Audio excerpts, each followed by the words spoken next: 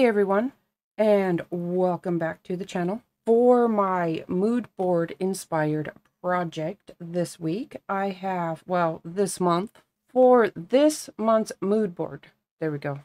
My project this week is this vintage steampunk envelope ledger journal thingy mabobber doodad right here. This thingy mabobber doodad. I love steampunk, I love vintage. I loved this month's kits and this month's mood board. Well, I always love the kits and the mood boards, but anyhow, I decided to combine the scrapbooking kit, the envelopes, and the cards I had left from my previous projects from the Cards Tags More kit and put this together. I had originally tried videoing the process, the whole thing, kind of like a tutorial, but it took so much time for me to think through what I was doing. I don't even know how well I could do that. Anyhow, it was getting really out of hand there. So I'm just going to go over what I did here, how I put it together and things like that. This is the finished project. If you remember, in February's mixed media kit, there were a wide variety of texture pastes, and 3 of the ones in there were a yellow, brown, and red rust effect paste. So I did use that to rust up this side so far. I was saving it. I saved this. I'll show you kind of what I did for that rusty edge effect there. Yeah, when I get to the end, just to kind of go over that a little bit. I did a lot of jelly printing for my for the cards, for the tapes. I cut 3/4 inch strips. This is the wood grain, embossed wood grain from the Cards Tags and More kit, the craft stock with the wood grain emboss on it. It has some metallic paints on it from jelly printing. I used some slotted, I think they're technically called like slotted head screws. They're just like what you use in post-bound albums. I have some in there. That's how I put this together. If you think about old vintage ledgers, they had this kind of binding on them. But I had to add rust to mine. This is just some gold trim I had just to go with that metallic of the steampunk. I used it on here. I have some Tim Holtz hitch fasteners, 4 of them on here, to screw my, or to wrap my trim around there. I used 2 of the mechanicals. There was this pack of mechanicals in the scrapbooking kit. I have 2 under those hitch fasteners on these 2 cards. I have one of the mechanicals just right here on my split opening. I do have it split. This little clip is for my stash, and I did just have it split at least for, you could get into kind of the top here if you really needed to just stick something in real quick. Let's see. Hitch fasteners, the Tres Jolie chipboard from the scrapbooking kit with a variety of embossing powders on here, actually a variety of metallic ones. I do have some coppers on here. I have, I think, the bubbly from last year's mixed media kit, last December's mixed media kit, the holiday time, I believe is where it was. I do have a full list of all the products on the blog post. The other Tres Jolie chipboard piece is on the back side.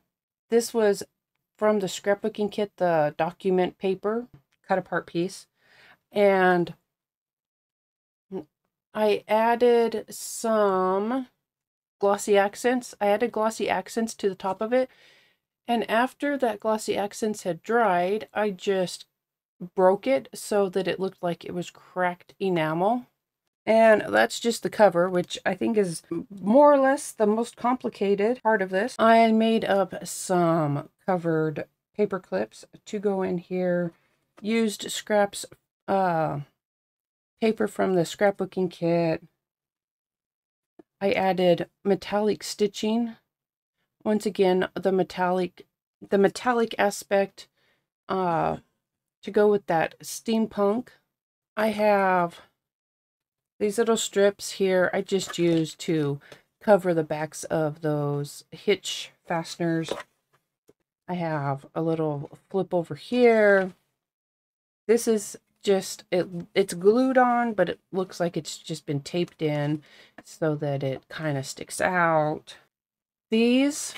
All of these craft pieces, these craft folds, or pages, these craft pages, the half pages, whatever you want to call them, are from the Cards, Tags, and More kit. They are the card bases that were in the kit, and I just cut them in half so that they were all split. I used some tape that has the water reactive glue on it. It's great. That glue, once it's dry, I don't think it goes anywhere. It's a pretty hefty tape. I used it in some of my hinge areas to reinforce where my bins were.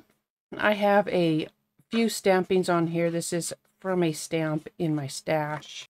To get that kind of uneven metallic look on here, I used metallic paints and a jelly plate. Some have a little bit of stencil on there from the Tim Holtz screwed stencil.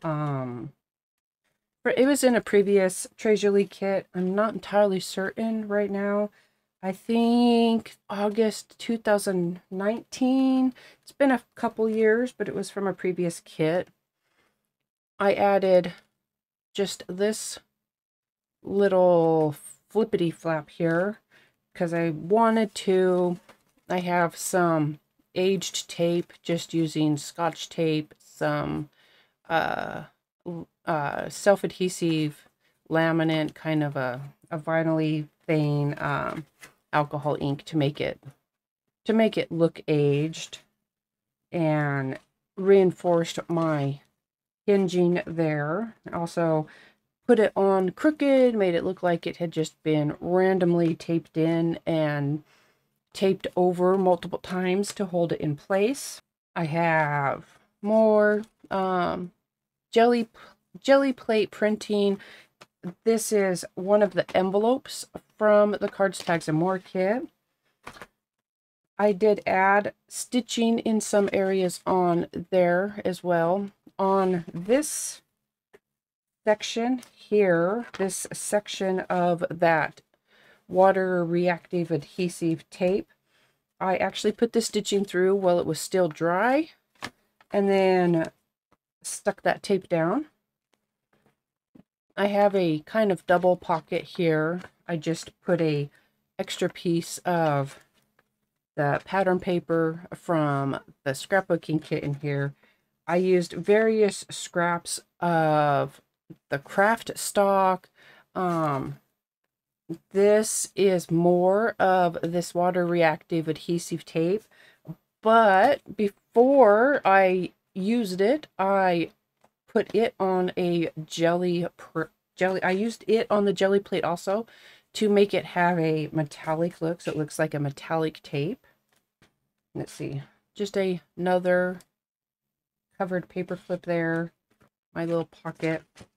This is another one of the cards from the Cards, Tags, and More kit, and this one I didn't cut in half. I did leave it whole. It has jelly print, metallic paint. It has more of that jelly print adhesive, water reactive adhesive tape on its hinge, paper clip, a few extra pieces through here. I added just this little flip out on here stamped with my, it's a Hero Art stamp. It was a wood block stamp. I think it was one of the first stamps I got when I scrapbooked. I was like, look, I can stamp lines and make journaling easier, but then it turns out I'm not much of a journaler. Anyhow, it still works. Just pieces from the scrapbooking kit. The the water reactive adhesive tape I used to cover, because this grid paper print was from, I think it was either on the back of, it was the bonus prints on them. There we go. It has like the packaging print and then the bonus prints on the back. So I used it to just cover it up, because this had either the front or the back cover of the stack on it. Does that make sense? I hope so. Another covered paper clip. This one I created from a scrap of the scrapbook kit paper. This is an envelope. It was one of the envelopes from the Cards, Tags, and More kit. And then I decided to cut it in half and make a couple of semi-pockets. The bottom pocket is a pocket on it. And then I have a small slot up here. Stand that up for you real quick. Just a small slot here for smaller things to go in. And then the top, the pocket is on this side. And it only has this pocket because, being on top, I didn't want, you know, things sticking out here. It's only on the bottom one. Then if things go in and they stick up, they would just still be in the journal, in this ledger thingy here. Another covered paper clip, more jelly printing on that water reactive tape. One of the cards from the Cards, Tags, and More kit, cut in half again. This is actually a piece of medical tape, and I was experimenting with it. I liked it because it has those ridges on it. I wanted to experiment, see how it worked, so I carefully did jelly printing on that. I stuck it to a piece of parchment paper and then did jelly printing on that. Just more of the same through here from the scrapbooking kit, a strip I actually used for a hinge reinforcement over on this side. Another flip out here. Used more of that water reactive adhesive tape to cover the packaging side of this print. This was another one of those bonus prints in there. This is one of the envelopes, jelly printed. I have reinforced my edges on here. This one is just a full strip of that water reactive tape that I used wrapped around. I have some shipping tape down here, that reinforced shipping tape that has like the threads through it. Same here. You can actually see a little bit of that tape. This was on an end that had hung off, so it didn't get jelly printing on it, but I left it all the same. Just that white shipping tape with the threads through it, I jelly printed on, used it to reinforce so that it looks like, you know, a metallic tape. Once again, going with that steampunk theme. Another one of the cards from the Cards, Tags, and More kit, cut in half. A triple wide. This is actually I have 3 paper clips in here that I put in to make a wide covered paper clip. It is wrapped in that bubble embossed craft stock from the Cards, Tags, and More kit. I had put it also on the jelly print with the metallic paints, and then I turned that little strip into a wide covered paper clip. My reinforcements through here, more of that medical tape on this side. This one, because the scrapbook kit cardstock is actually not as heavy weight as the Cards, Tags, and More craft stock, you can see, there we go, my triple wide paper clips do show up a little bit better there. So you can see the 3 in there. This is just the cover envelope. So there is a final pocket, and that was how I had first decided on the cover, is just to use one envelope as my cover so that I could reinforce this flap. It has scrapbook papers on it for reinforcement, reinforced out here. I have multiple scores through here and multiple tapes on the inside and stitching on the inside to reinforce this whole flap thing. That is the overview of this project. Stick this in here somewhere, don't really matter. And then I just did a slip knot on one of the hitch fasteners. They are not the same length. I have one that I kept just a tad longer, and the longer one is the one I use to work around all of the hitch fasteners. I'm just going to talk about my 3/4 inch binding here and what I did with the Rust Effect paste. I will just show real quick on the back side here. I have my top layer on my binding made from that wood grain embossed craft stock from the Cards, Tags, and More kit. But if you look, you can see I have those built up. They are actually kind of thick. I just used a piece of packaging. This was from the Transformies from the Mixed Media kit, the white tropical flowers. And as you can see, I only have this much of that packaging left because I cut 3/4 inch wide strips out of it and layered them together and glued them together until I got the thickness I was happy with. And on the back side of them, I have some of that shipping tape. See if I can there we go, that shipping tape that was jelly print, metallic paint jelly printed is on the back sides of them. And then I just inked around the edges so that it wouldn't be, a stark white edge sticking out. I decided, I don't want the shiny silver on here. Everything else is a more muted. I have, the aged copper and aged brass. And I only really wanted to have my tie closure looking the newest, I guess how it would be, or the metallic threads. And I didn't want this shiny nickel on here. Plus, it is vintage steampunk, so I needed to age it up a little bit there. All right, so all I did is I coated the metal with some clear gesso. Doesn't have to be all over because that paper doesn't really need the gesso. It has paint on it for one thing, but I did need some gesso on the metal just to help make sure the Rust Effect pastes stuck down well enough.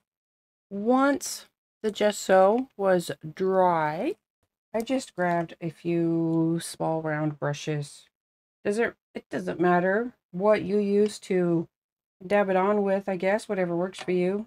I just like the stiff bristles and the size here. And I just dipped in. I started with the brown rust and dabbed it on.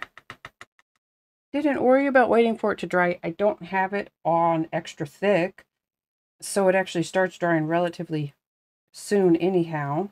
You can go onto the page, make it kind of look like, or go out onto the cover a little bit. I did here.